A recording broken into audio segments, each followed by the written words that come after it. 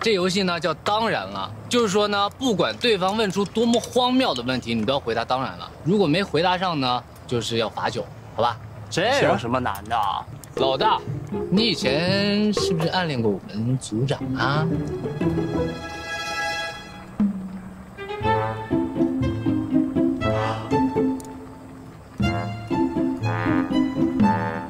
当然了。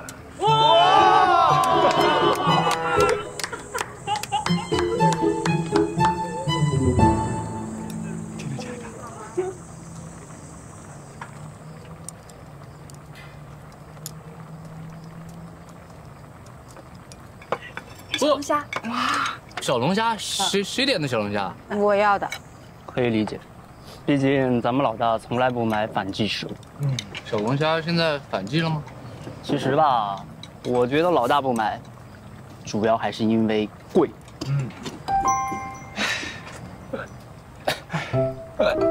每一种食物，管它反不反季呢，我们都应该尊重它，对吧？但是香菜这种食物，这辈子都大概无法获得我的尊重。不管怎么说，还是很欢迎你加入我们的。虽然你来了过后，咱们老大好像是疯了，但是我们不介意让他更疯一点。说起来，我们好像还没有见过老大谈恋爱，所以很期待他是怎么怼自己女朋友的。你们误会了，我跟他不是那种关系，我跟徐燕时只是……我跟向园是高中同学，不是你们想的那种乱七八糟的关系，所以闭嘴吃虾。啊，好的好的，当我没说，当我没说。喂，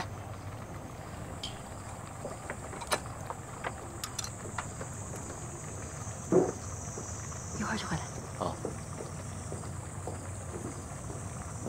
我说你们怎么看着不像是刚认识的样子？原来是高中同学啊！怪不得老大在群里帮你怼应英英呢。怼应英英？啊，你不知道啊？不知道啊，我们都在大山里，而且群消息都开了免打扰，谁没事看那个？哦，没事，他不知道。那就让我声情并茂的复盘一下。当时啊，叶莹莹在群里面发了一个消息，老大二话不说直接回消息，真是天神下凡。老大当时真的太帅了，特别帅。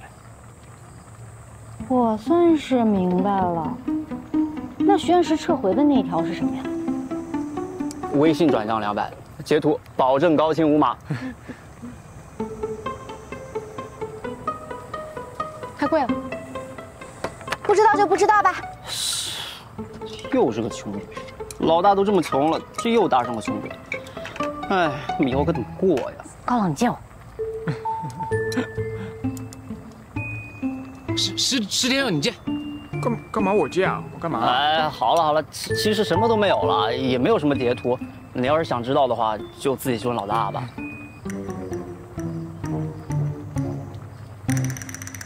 我刚才是想跟你说，我认识的一个公司呢，想挖你。虽然不比像星恒这样有情怀的大企业，只是个刚起步的公司，但是他们老板特别欣赏你，跟我提了好几次了。这个味道还真不错。我这次去上海，他找我聊了一晚上，开出来的条件那是相当不错。什么条件5险1金，职位是技术部总监，1年底薪60万加项目提成。如果表现得好的话呢，这上海一套房也不是那么难挣。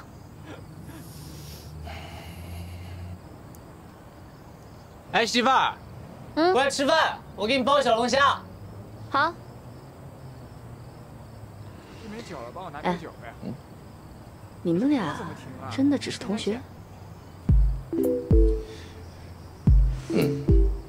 个辣的好吃。可是我感觉你好像很了解他，而且我认识你这么久，虽然我是觉得你也不是抠门的人，但是专门跑去为别人买小龙虾，有点反常。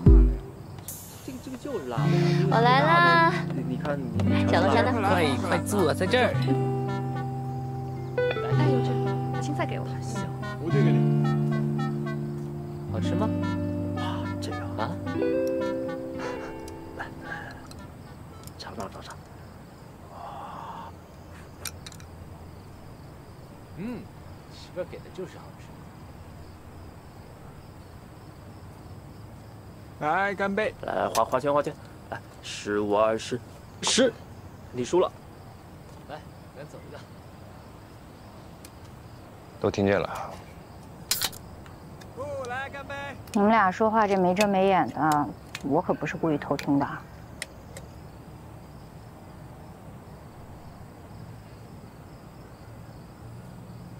没想到还能像今天这样。我也没想到。记得你高中那会儿就很喜欢航天科技，你现在进维林做导航，算虚梦啊？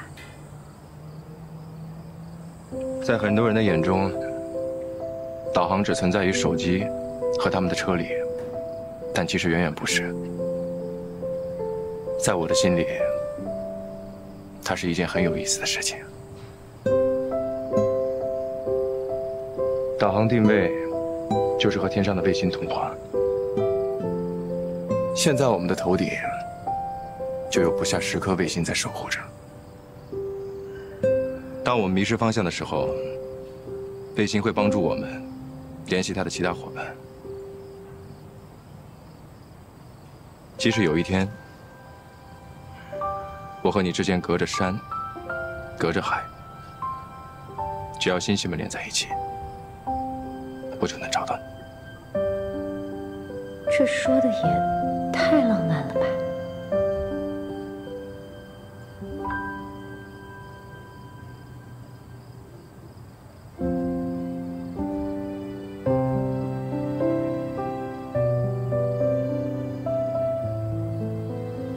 被你说的还挺浪漫的。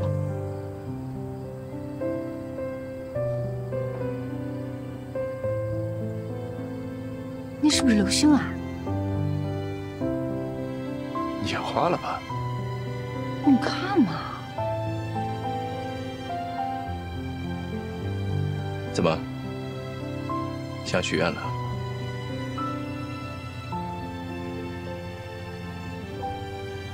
你知道什么叫如愿以偿吗？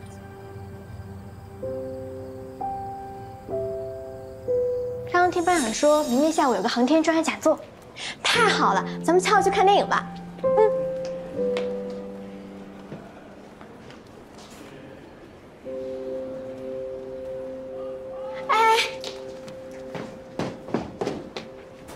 许愿，那个人是谁呀？不会吧？我们都逃团半个学期了，你还不认识？2班新转的男神徐燕时，超级无敌学霸，前天还拿了奥数1等奖呢。天哪，简直就是以一己之力拉高了全年级男生的成绩。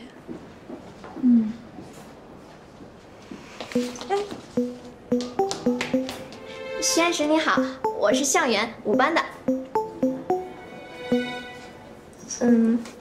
听说你数学特别好，我好羡慕。我数学就特别差，总是不及格。就像前2天学的那个余弦定理，我到现在都没搞明白。你不是上课的吗？上啊。那你还不快点？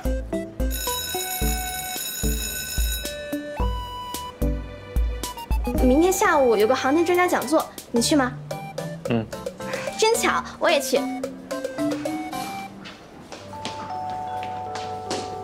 同学们，你们知道吗？2007年4月14号，北斗卫星2号发射成功，意味着我们开启了北斗卫星2号的时代。它跟前几年发射的北斗1号试验卫星有着根本的不同。它的信号覆盖范围包括了整个亚太地区。它的测距的精度达到了多少呢？可以达到50纳秒。这意味着我们北斗2号卫星的这些数据已经达到了 GPS 的民用水准。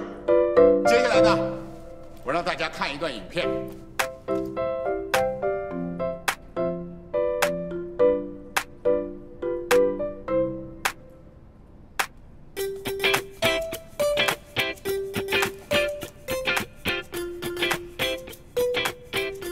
方俊，换个座位。干嘛？我想仔细听听航天专家的讲座。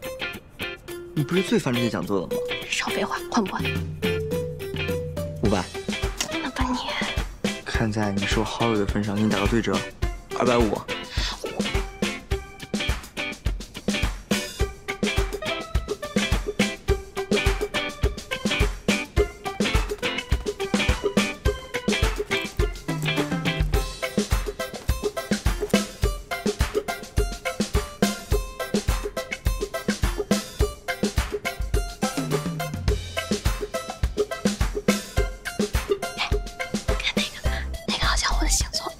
是双子座，你什么星座的？那是卫星的轨道。哦，你好厉害！你一个5岁得了卫星导航知识竞赛冠军的人，妈，卫星轨道都不知道。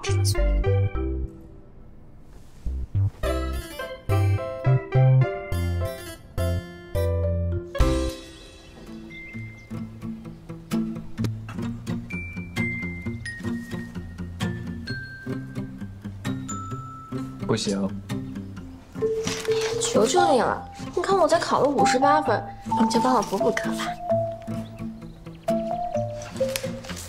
求求你了！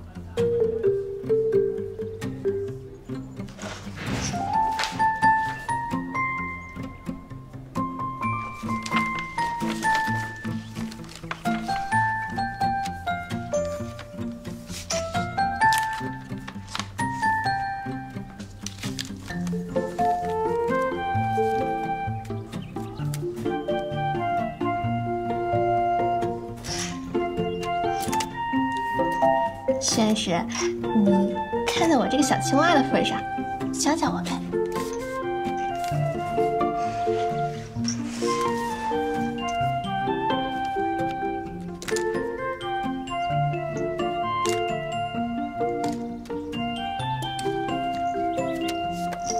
你先背单词再说吧。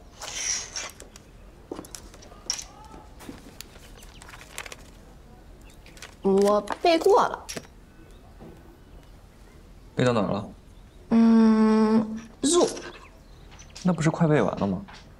嘿，但是我是倒着背的。你是不是对什么东西都是3分钟热度？我哪有？数学呢？太难了，一道题得想多久？那语文呢？记不住，那些古人的说话方式也太奇怪。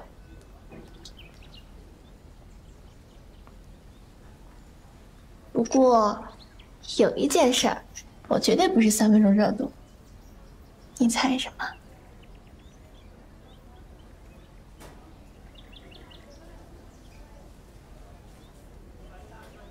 只能1个小时。每天放学之后1个小时补课，5点半到6点半，时间到了我就走了。有你帮我补课，我肯定进步神速。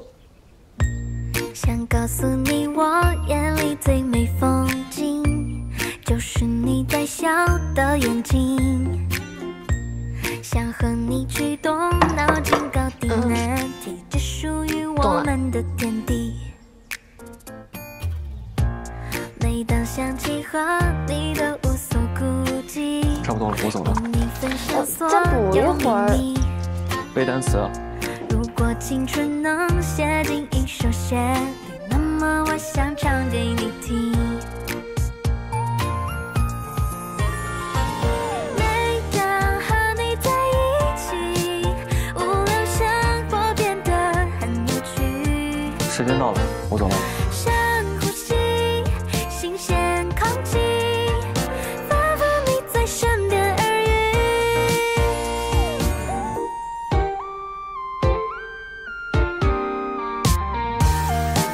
时间到了，我走了。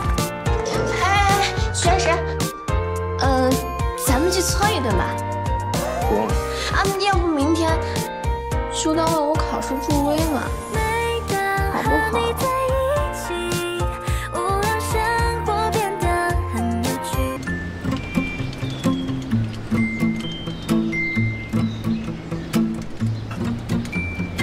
徐安石，你们家洗衣服用的是什么？果冻香皂，很好闻，像下过雨之后空气的味道。哎，你们去哪儿啊？吃火锅。有这种好事不叫我一起？走啊，一起去。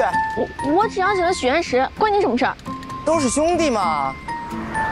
哎，向元，你车呢？你每天不是上下学都骑吗？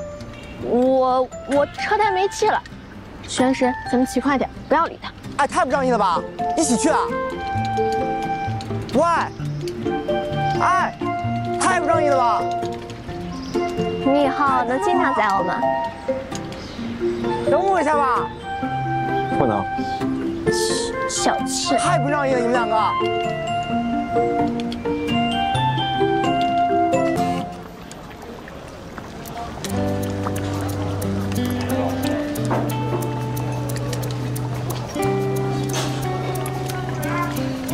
你说我们大中午来这边吃火锅，都还得去学校，为什么不能放学再吃啊？谁让你肯来的？知不知道什么叫做如愿以偿？所谓如愿以偿，就是当下的欲望当下满足。比如我想吃火锅，现在立马就去吃；想看电影，晚上立马就去看；我想吃的甜点就在冰箱里；我想要上午快乐，就不要等到晚上。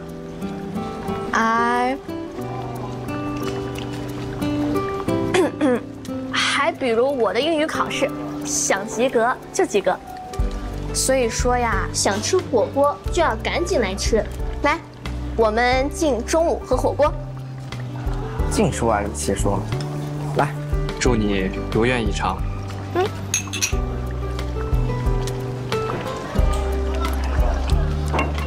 我去上厕所。就你事儿多。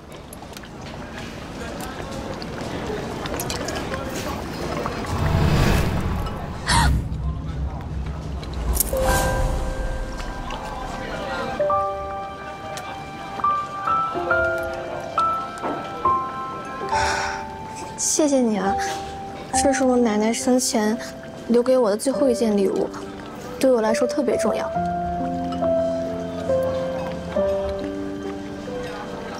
许愿石，可不可以帮我带上？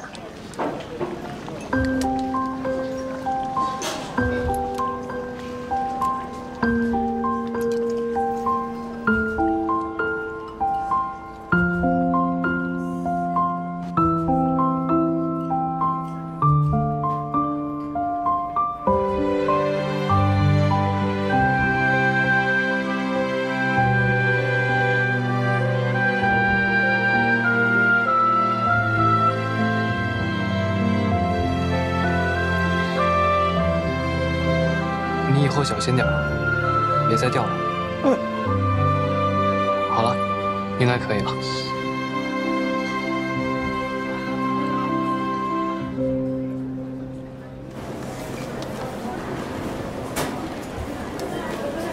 许愿石，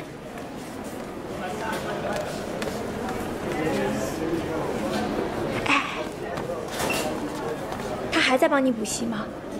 你成绩进步的这么明显，你有没有感谢人家？过2天就是我的生日了，我要邀请他参加我的生日会，趁机给他个惊喜。我连感谢礼物都准备好了。你这也太夸张了吧？是什么？是什么呀？是一个和他有关的东西。喏。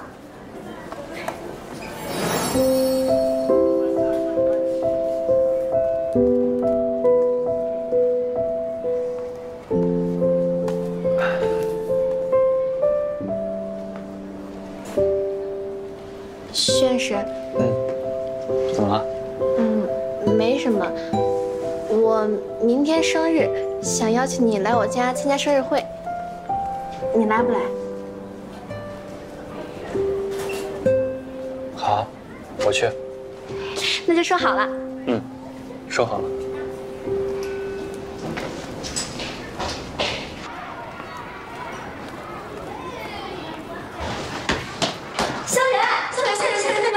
有人给你买了个蛋糕。哇！什么叫如愿以偿？就是当下的愿望当下满足，想吃的火锅马上就吃，想要去看的电影晚上马上就看，而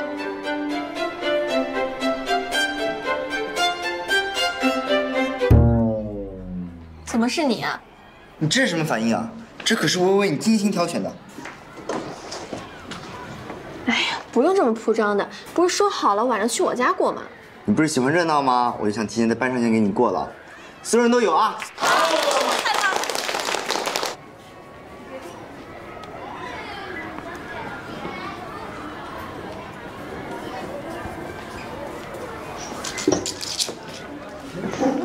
徐燕时，生日快乐！谢谢。向元啊，这回蛋糕是我给你买的，怎么第一块就给许愿时了？哎呀，回头蛋糕钱转给你。哎，你要走啊？嗯，我要准备物理竞赛，就先走了。那晚上的生日会你来吗？不去了。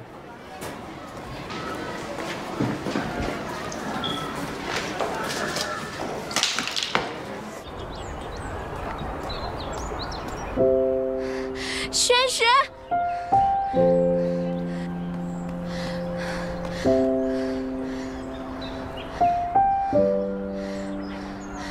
我生日你真不来了吗？徐燕时，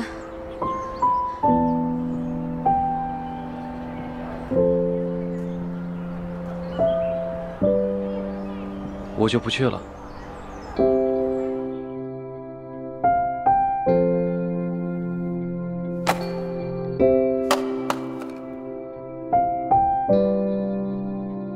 徐院士，人生还真不是事事都能如愿以偿。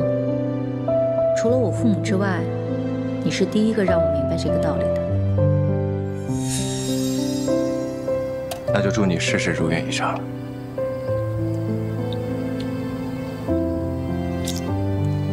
谢谢啦，谢谢你今天的酱料和小龙虾，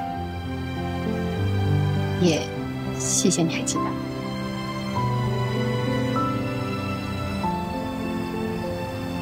但有一件事还是不太明白，当年你头一天还说第二天要去我家陪我过生日，结果第二天就突然变得冷冰冰的，还突然转学了，是发生什么了吗？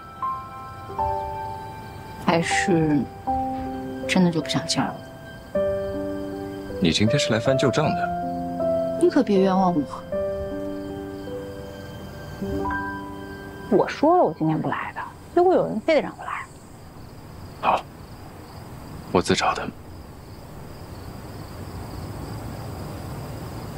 但有个问题还要问你。你为什么会来卫灵公司啊？而且为什么还没走？那你为什么会在卫灵公司？你什么时候变得这么上进了？你就当我现在跟你们一样，想改变一下自己的人生。跟我们一样。你是有什么地方不一样吗？当然不抠字眼，行不行？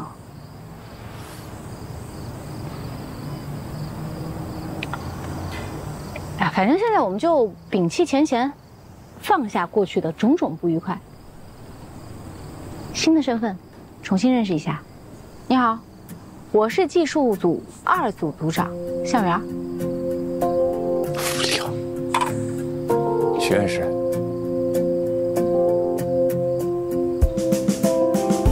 地图上渺小的一点，不知不觉把我们连成线。在宇宙1万光年外，多少颗星星在等待